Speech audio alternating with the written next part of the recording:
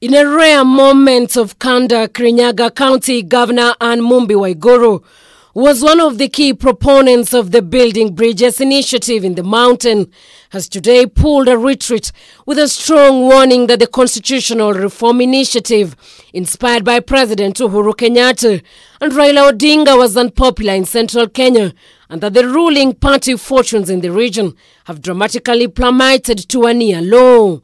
The people of Mount Kenya who are gaining. Speaking on a local television station Wednesday morning, Waiguru says it would be difficult for her to defend her seat through the ruling party, insisting that Jubilee has a lot of work to do in terms of revamping the party. And if today, elections were held today, and I ran on a Jubilee party and somebody else ran on another party, I would have a hard time in convincing people that they need to elect me, even if they think that I have performed. According to the first-term governor, the Mount Kenya region is dissatisfied with how the party has been run over the last 5 years. That's a fact.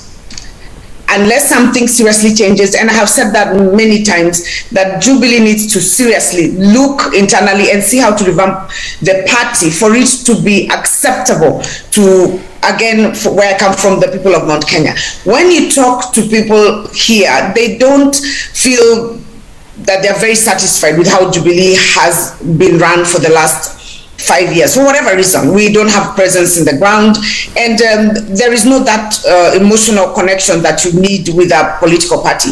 Whether she is shopping for a new outfit come 2022, the governor says her options were open, but did not disclose whether she would consider joining DP William Ruto's allied UDA party. I am listening to the people on the ground. I am listening very keenly. And I will go with the people's decision.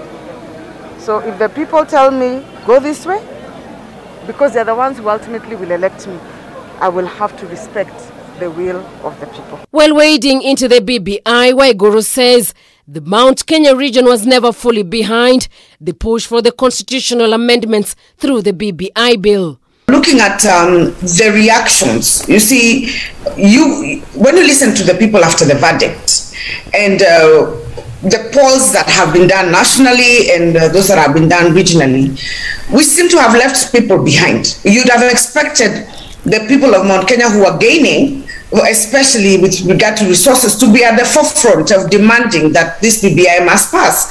And that wasn't happening. And I would be completely dishonest if I say that the people of Mount Kenya were behind it. They were not. Waiguru, who was one of the proponents of the BBI in Mount Kenya region, now says that while the contents of the BBI were a bag of goodies for the electorate, the bill was not supported by the majority. A short synopsis of what I have. Late last month, a 7-judge bench of the Court of Appeal brought an end to the much-hyped BBI reggae after upholding a High Court ruling that declared the BBI as unconstitutional, even though the Attorney General has since taken the battle to the Supreme Court.